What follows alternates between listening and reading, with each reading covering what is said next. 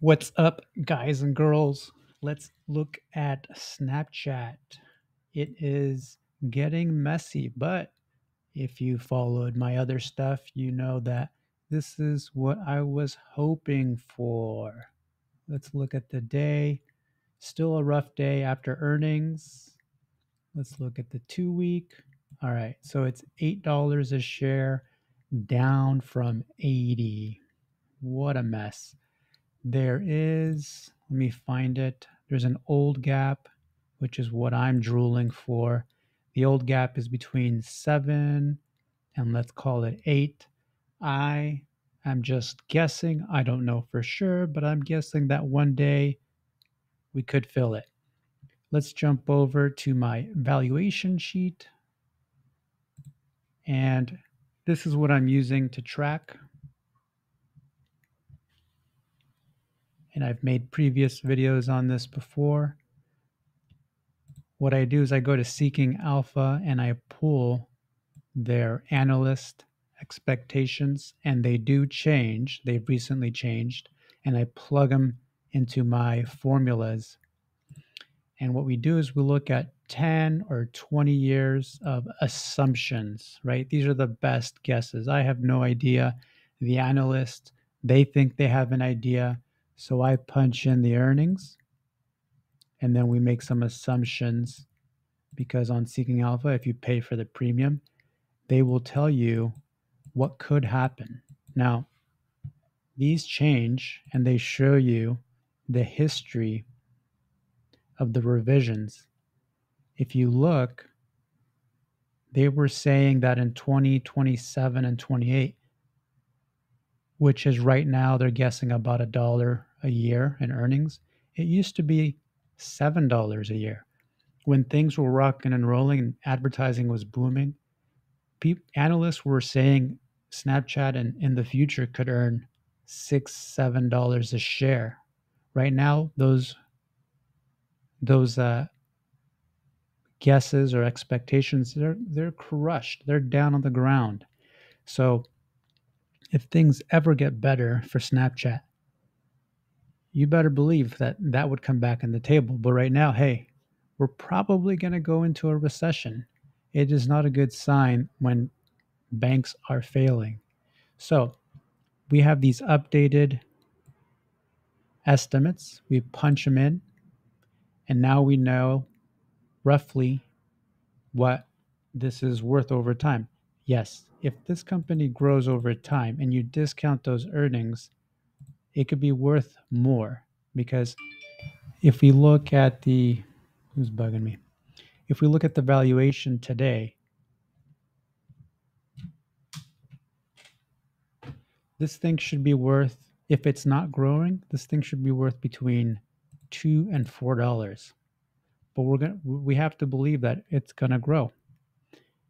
If it if this were next year, it should be worth between $6 and $13. If I could get it in the green zone in the next 2 years between, let's say, $2 and $6, we there's a it becomes a crazy opportunity because assuming just what the bearish analysts are expecting right now, assuming that this company does grow, it's 2023 right now. If we look at 2033, according to this magic spreadsheet, Snapchat could be somewhere between $50 and $160. We discount that back, and assuming, let's say I do get it at $5. Now my magic worksheet tells me it would be a CAGR, an annualized compounded return of 41%. In other words, if I pay 5 and it goes to 160, the return a bank would have to pay me to match that would be 41%. That's more than 10x. That's like 30x. This is fantasy land. So what's wild is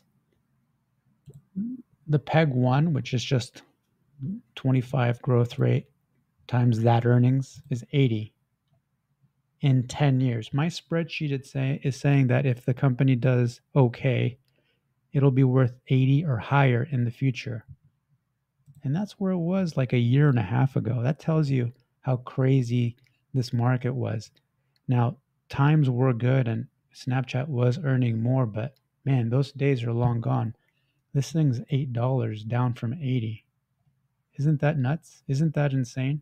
It's it this isn't the only one. If you look at ARC, a bunch of stocks that this happened to. From good times and good valuations and long assumptions to where we are right now. And a lot of stocks aren't even cheap yet. A lot of stocks aren't even cheap. Let's look at the Russell. The Russell looks like it could be breaking down. If that breaks down, that'll give me my entry that I'm looking at for Snapchat. Let's just go back. I'm not bearish the stock, I'm bearish the price. I want the opportunity. And just because I'm bearish on it doesn't mean I don't have any exposure, because I do like it ultimately. So if we look at Snapchat, it's worth $8.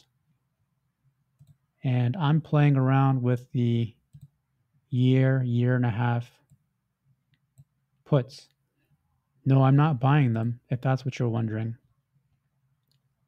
If we look at the puts, it's going to be hard to see, but I want to get in at 5, and someone will pay me 64 cents to buy at 5. If I write the put, if I short the put, I am selling option for income. They pay me 64 cents because I take the negative position. They pay me to buy it at 5. I'm just keeping busy because this will still give me a healthy return. If it never goes to 5, I will make a return. I don't worry about how much it is. But really, if it goes down to 5, I want to get these shares. So that's the strategy. That's why I do the valuation. I need to know what it can go down to and what the opportunity is. Then I go trade options on that. Am I going to buy calls? Not in this environment. There's no point. When you buy an option, you're borrowing money. When you pay for premium, you're buying the opportunity to use leverage. The way it's priced, it's a loan. So I'm not going to do that. But I will sell the puts. I will lend to the bears so I can get shares lower. Hope this was interesting. I really love my worksheets. I've been giving it away. I may put it in the link, but there's formulas in here, and I can change the growth rate. I can change the earnings over time. I can adjust the 10-year forward growth rate. You want to have a map, otherwise you don't know where you're going. Hope that was helpful. Cheers.